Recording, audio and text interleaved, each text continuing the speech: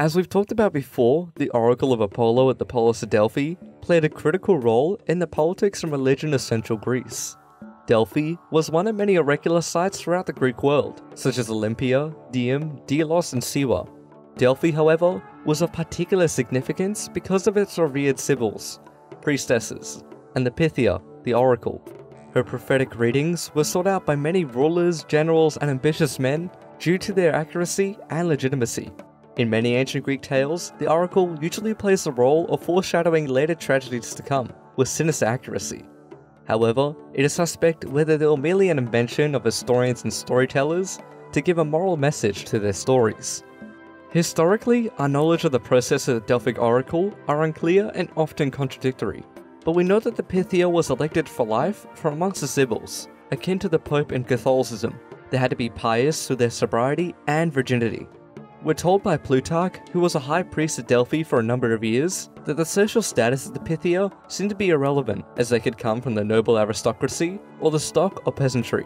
They could be well learned on the current socio-political landscape of central Greece, or unable to even write their name. Regardless, the legitimacy of the oracle laid more on their divinity and accuracy than their social class. Due to their significance in most facets of religion and politics, the Oracle of Delphi was given special immunity and suzerainty over its lands. This was to stop any one political league from seizing the Oracle and regulating or limiting who could consult her. Thus, the Amphictyonic League was established on most of the tribes of central Greece to protect the independence of Delphi and other holy sites, ensuring that the lands were not grazed, farmed, or seized from them. According to Aeschines, the league originally consisted of 12 tribes across central Greece: the Thessalians, Boeotians, Dorians, Ionians, Perrhaebians, Magnids, Locrians, Oetians, Theots, Malians, Phocians, and the Dolopians. Each tribe had 2 votes, but distribution across Greece wasn't so clear. This was largely due in part to the influence of the powers of Thessaly, Athens, and Thebes in central Greek politics. The tribes around the area of the mountain pass of Thermopylae, for example, the Malians, Locrians, and Oetians, were under the influence of the Thessalian League, between them contributing a combined 6 votes, along with the 4 tribes inside the league itself, the Perrhaebians, Magnids, Thessalians, and Theots. This gave the Thessalian League major sway over about half the votes of the league. However, other tribes, such as the Ionians, Dorians, and Locrians, were not as homogeneous in their distribution. The Ionians split their 2 votes between Attica and the mainland, and Abolia off in the Aegean, the Dorians between the Spartans and Laconia, and their central Greek comrades in Doris, whilst the Locrians had their votes split between their eastern and western Locrian counterparts. The intention of this distribution of votes was to give all members of the league an equal voice, but in action it did not prevent the realities of political prominence of the leading powers of Athens, Thessaly, and Thebes of the time. To understand the events of the Sacred War, we need to look at the political landscape leading up to 356. It all starts at 382 BCE, in what would spark the Theban revolt against the Spartans. The Spartans had seized the Theban Acropolis, the Cadmea, during a truce, a sacrilegious act. Now, to cut a long story short, the Theban revolt turned into a revolution, ultimately resulting in the downfall of Spartan hegemony at the Battle of Leuctra in 371 BCE. The Theban generals Epaminondas and Pelopidas proceeded to invade into the Peloponnese, liberating the Helot slaves of Messenia, restoring the cities of Messene and Megalopolis. However, Thebes' sudden rise to prominence was curtailed after the Battle of Mantinea, that left Thebes war-weary and without their star generals Epaminondas nor Pelopidas. This was also felt by the other players, Sparta and Athens. Another defeat cemented Sparta's permanent manpower deficit, and Athens became too wary to continue the fight. Hence, a common peace of 362 was signed, leaving a relatively peaceful time between the major Greek powers. Although peace in Greece was not meant to last, and what was typical of the 4th century, it was a tyrant in the city of Pherae in Thessaly causing troubles. Alexander Pherae, surveying the current political situation, aimed to succeed where his father Jason had failed, to dissolve the Thessalian Confederacy, annex Macedonia, and bring about Thessalian domination. It would seem too that his timing was ideal to realize his plans. Thebes, being too war-weary to intervene, did not answer the Thessalian allies' call to arms. Thus struck with civil war and abandoned by its Theban allies, they had nowhere else to turn to than to the Athenians. See, Alexander had also struck the Athenian possessions in the Cyclades as to diminish their presence in the Aegean Sea. His attacks went so far as to raid the defended port of Athens herself, the Piraeus. So Athens was all but too happy to come to Thessaly's aid and conclude an alliance for all time. The civil strife still dealt a significant blow to the League, even with Athens' aid, as it weakened the Amphictyonic League's most prominent member. An exhausted Thessaly would be unable to properly safeguard the Delphic sanctuary from political bullying from its neighbours. Its sway over the votes of its small southern neighbours diminished. Thus, Delphi was on the lookout for a new ally to safeguard the sanctuary and to support its political interests. Sparta was out of the question, as by this point it was but a rump state, depleted of manpower and influence, barely able to protect its power outside of the Peloponnese. Athens then would seem to be the next best candidate, but Delphi and Athens were on less than speaking terms. For a couple years prior in 363, during political instability in Delphi, called stasis, the head archon of the city had banished Astocrates, an ambitious pro-Phocian politician, fearing that he may seize the city with Phocian help. Athens, then at war with most of the Amphictyonics anyway, accepted the exiles, giving them citizenship and exemption from taxation. This left Thebes as the most obvious choice for Delphi's new ally. The oracle bestowed the Thebans the right of Hermantia, priority in consulting the oracle above others. This was only otherwise given to the Spartans for liberating the sanctuary in the 5th century. Such honor came with the unspoken obligation to remain worthy of it, to ensure Delphian liberty. As such, Delphian affairs became a new priority for the Thebans, as we shall see in 357. During the Autumn Palae, the meeting of the Amphictyonic Council of 357, Thebes was to flex its newfound power and condemn the Spartans for seizing the Cadmea illegally during a time of peace way back in 382. As we know, the Spartans were obviously guilty, but as to why they sought further retribution 25 years after the fact is less obvious. For the Thebans had already crushed them in the field and robbed them of their hegemony. In all regards, the Spartans had already paid in full. The aim of Thebes then was to hurt them diplomatically and ostracize them from their allies in the Peloponnese. For refusal to pay the fine would be sacrilege. Hence, a fine of 500 talents was placed on the Spartans, which was due by the next year Palae in the spring of 356. But why now? Well, the time of the indictment came shortly after another one by the Delphians, and here we see the power play by an emboldened Delphi to use its newfound ally to its benefit. See, Delphi naturally lay in the area of Phocis, therefore its biggest threat to autonomy was typically the Phocian Confederacy. Therefore, when Phocis began to cultivate the Cahaean plain, where the sacrificial cattle were grazed, they too saw themselves in the crossfire, as they too were guilty of and fined 500 talents for violating Delphi's autonomy and cultivating religious land. Both Delphi and Thebes were pleased, as both their enemies were indicted and brought to heel. Now, to say the fine was impossible to repay is a bit of an understatement. To give a perspective on the sheer size of this fine, the Athenian Empire back in the 5th century had the gross worth of about 490 talents annually. Phocis, on the other hand, was never a particularly rich region and nothing in comparison to the Athenian Empire. Hence, even if they had every intention of paying back the fine come spring, it would not be possible without completely crippling their confederation. Come the spring Palae of 356, the matter of unpaid fines was raised, with Phocis and Sparta having to answer for defaulting. Delegates of the Phocians pleaded against the council the injustice of the out-of-proportion fine to their crime, however to no avail. In fact, the council doubled the fine, and that of Sparta's as well, to 1,000 talents in total, more than the Spartans had at the victory at the end of their Peloponnesian War. The Amphictyoni gave them, again, until the next Palae to pay up the fine or else. And so the Phocians and Spartans were driven to resistance. Stasis broke out in the Confederation on what to do. In the chaos, the distinguished orator Philomelos offered a solution: to defy the Amphictyoni and dismiss the unjust verdict by affirming their ancient presidency on Delphi and the council. In order to enact his plan, he proposed to make himself Strategos Autocrator and his ally Onomakos Strategoi.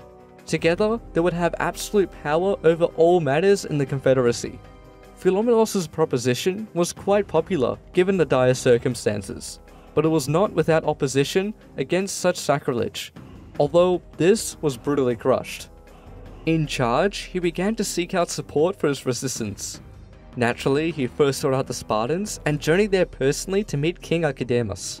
They both obviously had interest in the removal of the fine, however, open Spartan support couldn't be made for such an impious act, although the king alone could patronize Philomelos outside of the state, and did so, giving the Phocian cause 15 talents, and most importantly, his support.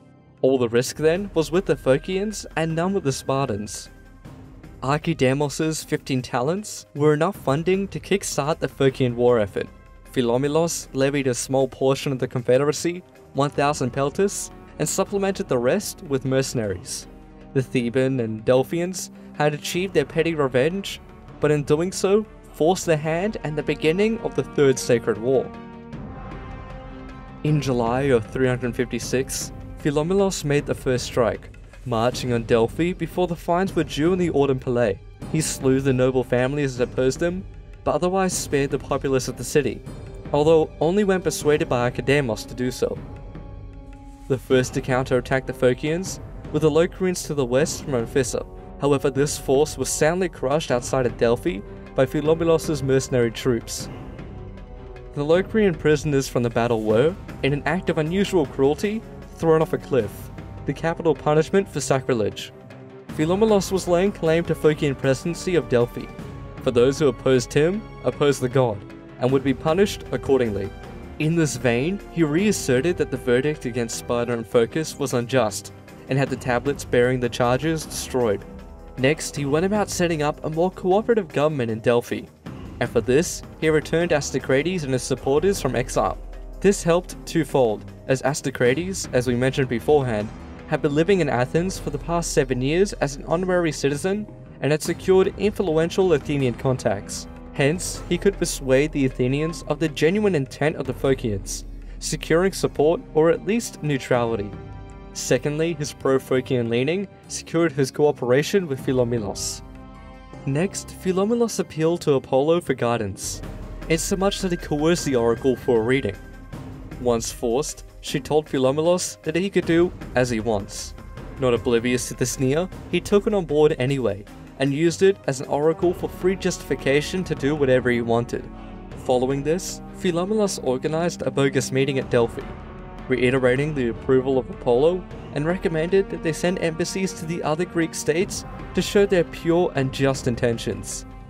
He even offered to give a full account of all the Delphic treasury, and claimed to not want to seize any of it. Clearly, Philomelos knew he was unlikely to gather support for Phocis, but rather sought to take support away from the Amphictyony. In Sparta, their actions were met with obvious support. With as little as 15 talents, Archidamos had removed the 1,000 talent fine, and even possibly gave Sparta an opening to reclaim the Peloponnese. Athens, on the other hand, had little to gain from a war with Thebes unless they were to collapse entirely. However, they still gave Phocis its support to spite Thebes at least. Other smaller states, such as Achaia, pledged some support in the means of 1,500 hoplites. In response to Phocian action, Thebes held a special meeting of the council in the autumn of 356 and raised the motion of a sacred war on the grounds of sacrilege against the Phocians. The Locrians, Thessalians, and the vast majority of the council voted for war, and thus the Amphictyonic League declared war, which was answered in turn by Sparta and Athens. The declaration of war in autumn meant Philomelos had until the spring before any offensive from the Amphictyony could begin. Since the council consisted of many members, their plan against him was easily intercepted. Their plan was to rendezvous near Boeotia and attack in full force. This force could roughly be estimated to about 6,000 Thessalians and their allies, around 1,000 Locrians, and no more than 6,000 Boeotians, the latter of which is a fair estimate as they never put more than about 8,000 men on campaign at any time before. His rough battle plan was simple: divide and conquer. If Philomelos could raise a large enough force, he could campaign out first and strike out at the Locrians and Thessalians before they merged with the Boeotians, and then meet Thebes herself on the battlefield alone. Now, in order to do this, he would have to get a sizable force of around 10,000, and Delphi had given him the means to raise it. See, although Philomelos claimed he wasn't going to plunder the sacred treasury, as far as he saw it, he was merely borrowing from it, up until it would be replenished once he had been victorious. And why wouldn't he justify it this way? He had asserted Phocian presidency over the sanctuary, and the deity himself had given him free reign to do as he wants. Hence, in his eyes, it was only fair to use the sacred treasury to defeat the heresy, although many regarded this as an affront to Apollo and to them who had donated to its treasury. To see how expensive it would have been, let's do some quick maths.